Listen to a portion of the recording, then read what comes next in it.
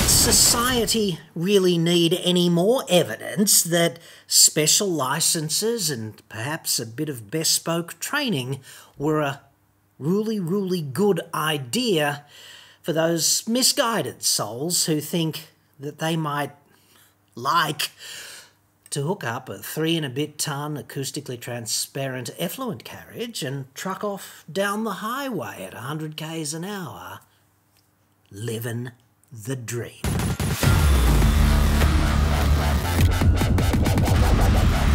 I'm John Cadogan from AutoExpert.com.au, and I get new cars cheap.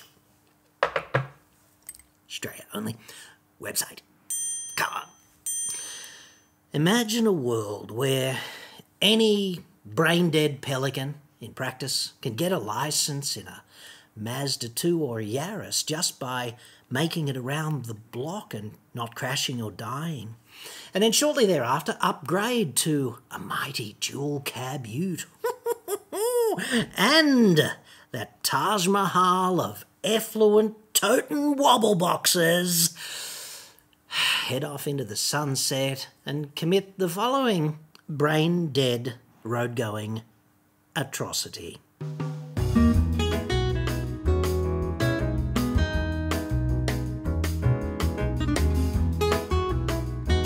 Perhaps, just putting it out there, we might need to talk about this like grown-ups.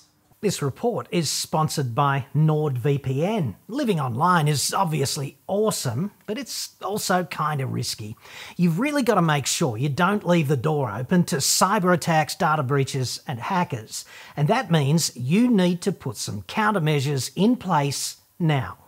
Using NordVPN is a simple 3-step process. You just choose a subscription, you download the app, and you connect to a NordVPN server. One click and you are protected. NordVPN shields your IP address from scammers and it secures your online traffic with state-of-the-art encryption across as many as 6 devices. Go to nordvpn.com/AEJC now and you'll get up to 4 additional months free, plus you'll get Nord's rock-solid 30-day money-back guarantee. That's nordvpn.com/AEJC. Link in the description. NordVPN is the fastest VPN on the planet, and it only costs about as much as a cup of coffee every month to keep your data, your identity, and your devices secure.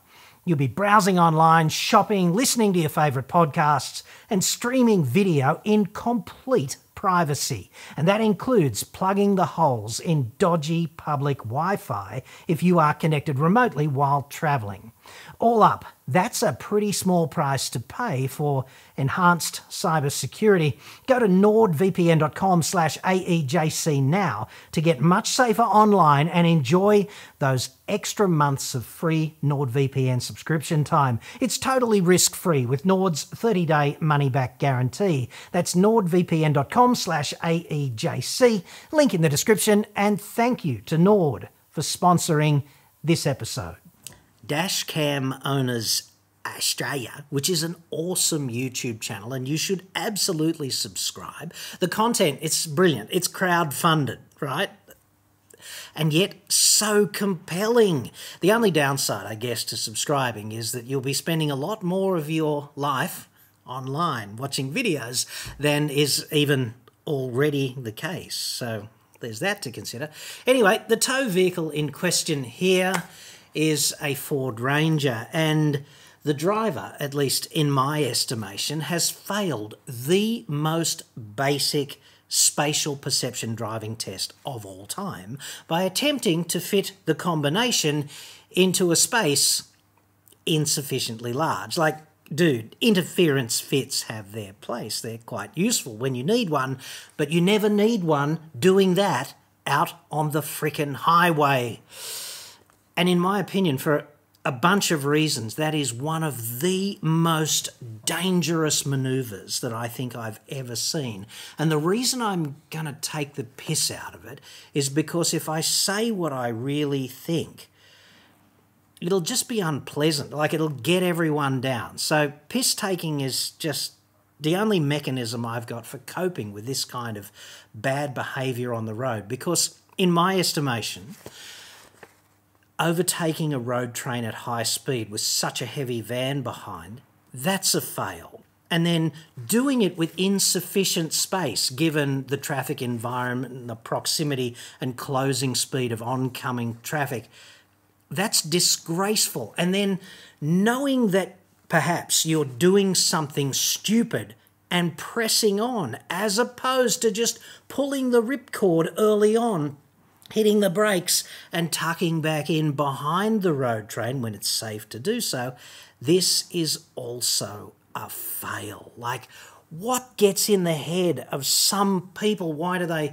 remain committed to such stupid behaviour on the roads? Like, nobody died in this case, which is a miracle, but it could have easily been Quattro DBs, and all of the knock-on effect. Like, can you imagine the knock-on effect for the families and the first responders and the medical professionals back in emergency departments who have to pick up all of the pieces when that happens? All you've got to do is change just a few of the variables, just massage them a bit around the edges, and we're looking at a highway full of dead people, basically, and a spot on the news. And you never want to get on the news in that way. Anyway, James Reason is a guy you've probably never heard of, but he's the father of kind of risk management and disaster analysis.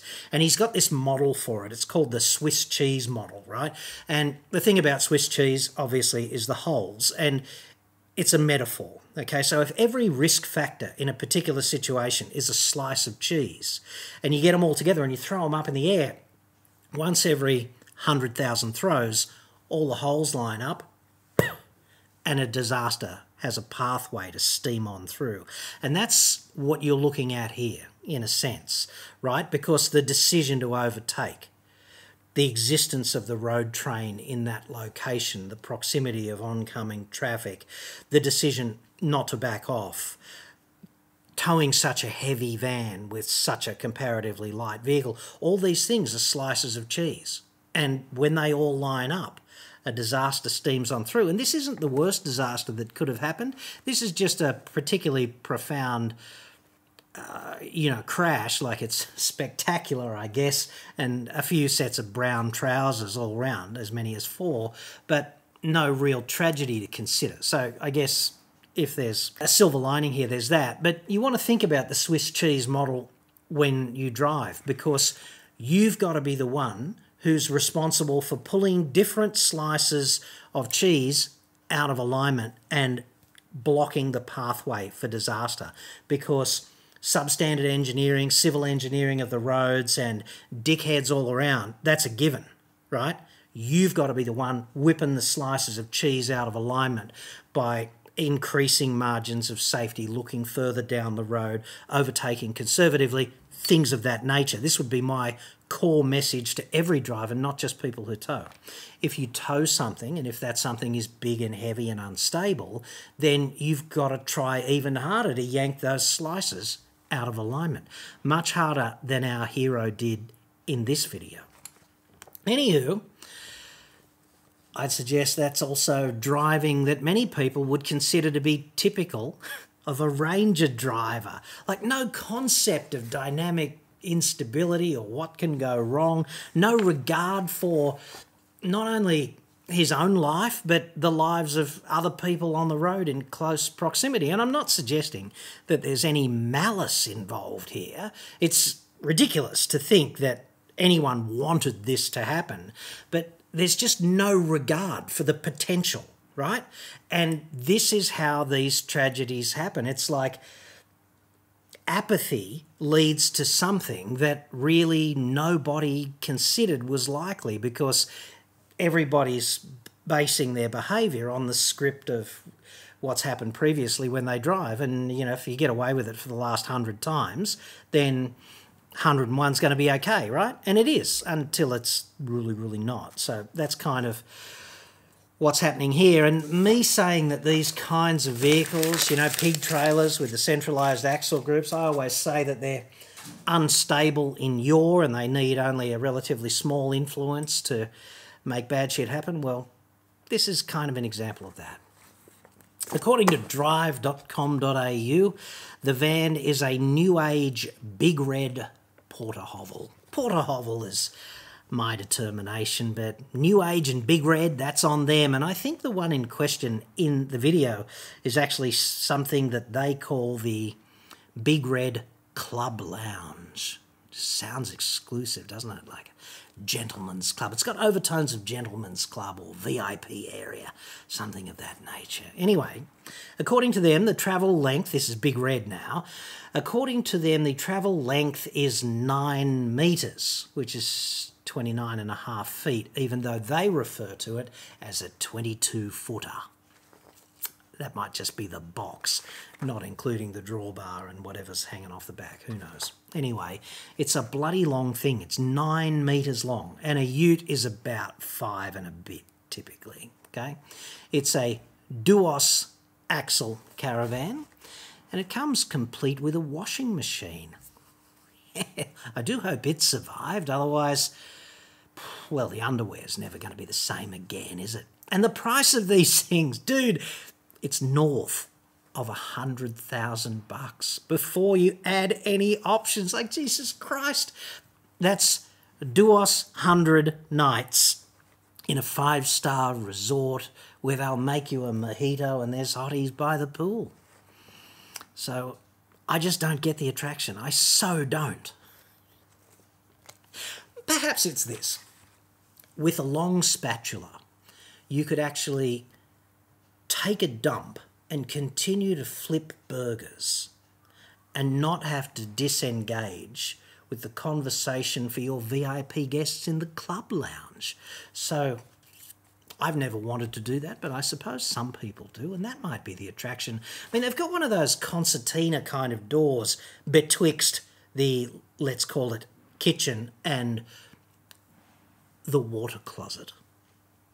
Not unlike a way cover for a lathe or a milling machine, but you could leave that open and flip the burgers and remain engaged with the VIPs. And I can imagine the aroma, the frying patties on the stove and the unmistakable scent of, let's call it, microbial digestion. It'd be something, wouldn't it? And this mighty device, this Big Red Club Lounge thing, it'll carry 110 litres of effluent, 55 each. You and that of your lovely wife on tour across the nation with 55 litres each of your own effluent. I wonder what the ancestors will make of that when they, look at the Twitter and Facebook posts you've made about it. The tear of this van is 2.8 tonnes and the aggregate trailer mass, like fully loaded, is 3.4, and it puts 250 kegs on the tow ball if you're interested. In a ute, of course, the thing that is at risk of being blown in every one of these heavy loaded configurations is the combination mass. Like the GCM is the thing that's easiest to blow. And if we assume that the Ranger is an XLT, the curb weight of XLT is 2230 kilos. The GVM's 3200, so we're not at risk of blowing that, as I see it. But the gross combination mass of 6 tonnes could be pretty close to that. So I just had a look at that, like a cursory estimation of where we're going to be on the GCM front. So if we put Duos people in the Ranger, that's like carnivores, 200 kilos, let's say. If we've got to add a tow bar, and that's going to cost about 40 kilos, and we've got that awning that you see in the video, that's got to be 30 kilos, probably more. Items on board the ute, it's not very difficult to get up to 200 or 300 kilos with items on board the ute, because you'd want a fire extinguisher for outback travel, you'd want a second spare tyre, you'd want some recovery gear, you'd want some water, just in case you decouple and go for a bit of a drive.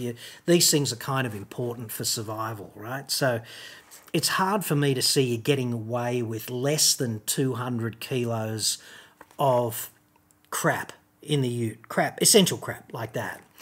And let's assume that we got the van sort of only halfway loaded to its ATM, which would be 300 kilos of stuff in the van, you know, doilies and whatever, you know, raffia, dick warmers, whatever, doesn't matter. So that's the van loaded at 3.1 tonnes, plus the curb weight of the ute at 2.23, plus 470 kilos of crap in the ute. That's 5,800 kilos, which is only 200 shy of the gross combination mass. Although, if you fully load the van, you'll be 100 kilos over on GCM. And you'll probably be over on tow ball download, unless you're pretty careful as well, and you weigh it to confirm.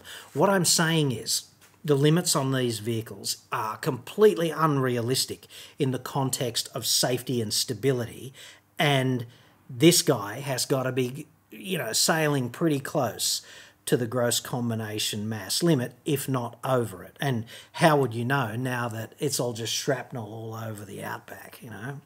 So it could easily be legal, but possibly also technically overloaded, almost certainly dangerous and unstable in extremis, however, in either case. So in that context, I would categorise this as an absurd combination to drive a long way. I just would. Such an unstable heavy trailer, like these things are intrinsically and intrinsically unstable because they've got these axles in the centre, and that makes them intrinsically unstable, pitching to and fro and yawing like this, like rotating like an LP record in a horizontal plane kind of thing, okay?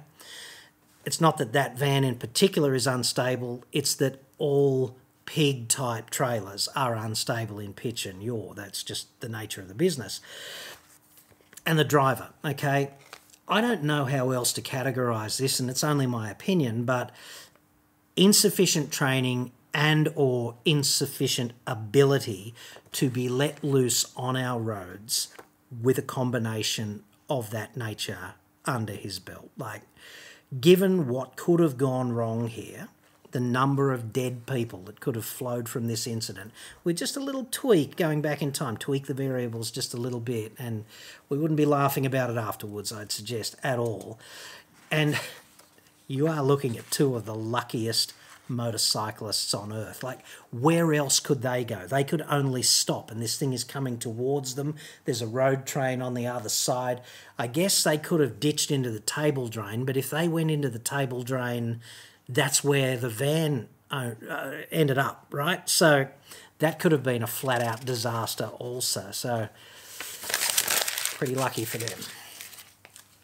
Now, here's what Twitter said about all of that, because Dashcam Owners Australia posted this video on Twitter on the 24th, and there's been 50 or 60 different replies at the moment. A dude named Lee said, "Just misjudged the length. Can happen to anyone." Really? Well, Lee, I'd suggest that if you think that that can happen to anyone, and by extension anyone includes you, then just get your licence and whip it into the shredder, dude, because I don't want people who think this kind of thing could just happen sharing the road with me. I don't. I want people who are in control sharing the road. Like, it's not going to happen to me anytime soon, A, because I'm never towing a caravan, but B, if I were, and I've towed plenty of 2-ton things in my life, I'd be just double-checking on the conservatism of every manoeuvre, and I'd be on it mentally. I'd be making sure that there was more than enough distance to overtake, and I didn't have to go too fast to do it to increase the risk of instability, and I'd make sure that the gap I had to retreat into after the overtaking manoeuvre was completed was beyond sufficient for the length of the combination. And that's just where we've got to be. That's where you've got to be. It's where I've got to be if we drive a frickin' car. Like, Jesus. Troy boy now. What a complete tool with no regards for anyone else. It's regard, Troy boy. But yeah, I agree with you. But I don't think there's malice involved here. Like, nobody decides to do this, like, maliciously, not have any regard for anyone else. They just go, I'll go for it now. And what can go wrong? A Twitter account, I kid you not, called Elon Musk's Bunghole says There should be a Ranger Danger app that alerts people whenever a ranger is within a certain radius of other road users. And Mr. Musk's bunghole highlights an interesting point to me, because there are some cars that are magnets for particular groups, and Ford has done an ace job just drilling down into the bogan psyche of mainstream Australia and putting together a vehicle that just has that like ultimate bogan magnetism. And not all Ranger drivers are dickheads, obviously, but that vehicle does seem to attract a greater than average number of dickhead drivers. You can agree. Craig Packer now, Paco, says, what effort did the truck driver make to keep the road safer? None.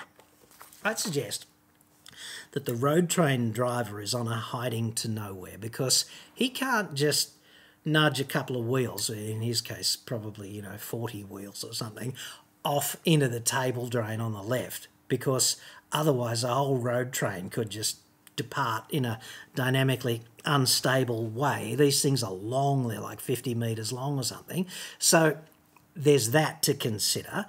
And then what are his options? He can't really speed up because the thing is so heavy. He is gaining on the truck in front. You can see that from the video. But if he brakes, then what he's doing in real time, you got to think that we're not all just sitting in our lounge rooms looking at this going, well, what would I do? Because you're not him in that situation with that unfolding in real time. If he hits the brakes at the same time as the Ranger driver decides to hit the brakes, right, then all he's doing is cutting off the Ranger driver's retreat, right, and making the situation even more dangerous. I'd suggest that he did exactly the right thing, which was to continue at exactly the speed he was driving at, and thereby not be a variable in this equation, like not be an unpredictable, Jesus Christ, I never thought he'd do that kind of thing. Because at least if the road train driver is doing the same thing and continuing to do the same thing, then the Ranger driver can decide to hit the brakes or whatever without playing this ridiculous game of Me Too with the road train driver. So I can't, in good conscience, look at that and go, the road train driver did anything wrong. Sorry, dude. Aussie Hex says, take note of how fast a road train stopped. That's 55 metres, 120 tonnes of truck. Yeah, he did manage to pull it all up pretty quickly and pretty stable as well, which is something of an achievement with a vehicle that long, I'm sure. Mr. Hex goes on and says, he was on the brakes trying to give this Muppet some room well before the accident. Two things there, dude, duos. I don't see him being on the brakes at all. I've watched that video multiple times. It doesn't appear to be happening, at least the way I look at it, and it's not an accident. Accidents, we've got to stop calling them that. Accidents are almost like an apology, like it's already opening the door to, well, nobody's responsible. These things aren't accidents. Accidents are things without apparent causes. You can be the King of England by accident, like it's an accident of birth, but you can't crash a car by accident, dude. Mr. Hex concludes by saying, and also very likely flashing his likes at the bikes, saving them. Well, who would know, but the bikes did escape by the skin of their scrota, did they not? And if the truck driver flashed his lights and helped, then yay him. Rod Amos says, don't these people realise they're driving a dynamically compromised vehicle before they hitch a van to its saggy arse? And Rod, I'd have to say, here, hey women, brother. Part of driving to the conditions, in my view, is with respect to the nature of the vehicle that you're driving. And that is the biggest failure in this whole sorry saga, because those vehicles, utes and the derivatives of utes like Pajero Sports and Everests and Fortunas and things of that nature, they are dynamically compromised, right? You put something big and heavy on the back, they're even more dynamically compromised. But they can be driven safely and This video is quite instructive in the domain of how not to do that. Like overtaking at high speed, big mistake, in such a dynamically poor vehicle with such a heavy trailer. Like, come on. This is a raft of bad decisions, meaning a whole bunch of slices with multiple holes up in the air and a disaster steamed right on through. Thanks very much, Professor Reason from Manchester. So, amazingly enough, nobody was hurt and the Ranger didn't roll. I don't know how. Thank God that the van, the Porter Hovel Chitois, just disintegrated as it rolled. It just turned into shrapnel. It looked like, you know, door-to-door in Fallujah after the mother of all bombs. Anyway, the New Age doesn't actually see it that way in respect of their effluent carriages. Their commentary is subtly different. They say on their website today, quote, "At New Age Caravans, we want every adventure you and your family embark on to be as safe as it is enjoyable." And I'd say, even in this case, you've achieved equality of safety and enjoyment. So, well done there, New Age vans. We achieve this in a number of ways by selling caravans to anyone, irrespective of their qualifications to tow them responsibly. First and foremost, it's not their requirement to do that. It's not on them.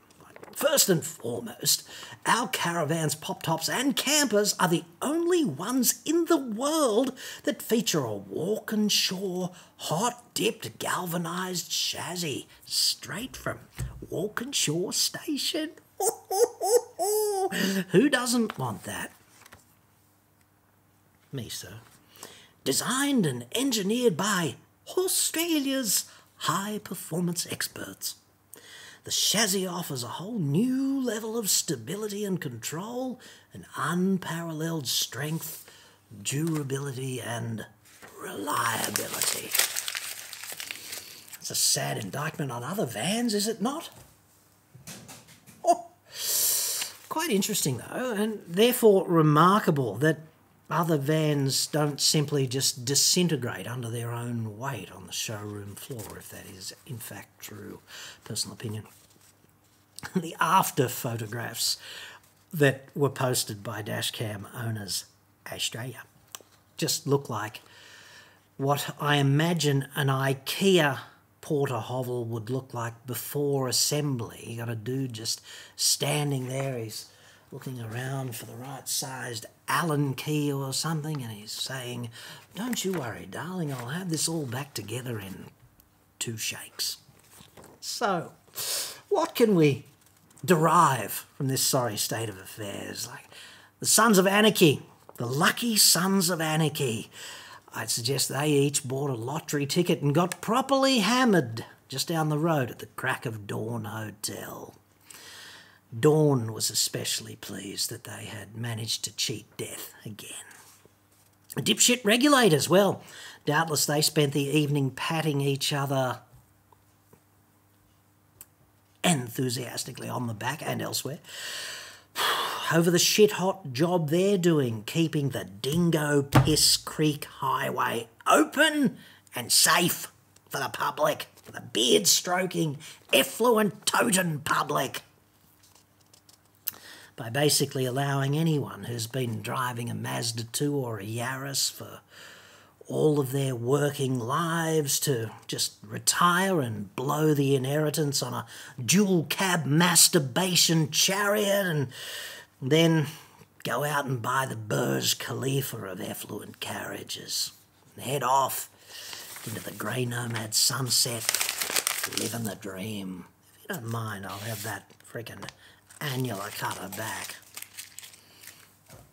I don't mind telling you a story, but try stealing my tools. Dashcam Owners Australia has won the coveted brown trouser Logie for providing endless entertainment and proving post-COVID reality is actually substantially more fucked than fiction, but a lot more fun to watch, you know, provided you don't end up starring in it. So there's that. And Big Red Totem Ranger Man, who was sadly cut from the Marvel Avengers Endgame movie because the studio had a budget thing and they didn't want to make Thor look like a pussy in any case, has taken one of those vile poop carton wobble boxes off the road once and for good. Ooh, thank you. And demonstrated just how severe the depreciation on one of those unbelievably stable and reliable, durable palatial hovels away from home can actually be if you make a bunch of bad decisions, but press on anyway and hold the door open when the spatial perception gene was handed out. In other news, extraterrestrial life yesterday extended its moratorium on contact with the human race, except, of course, for the occasional nocturnal probing. Coincidence?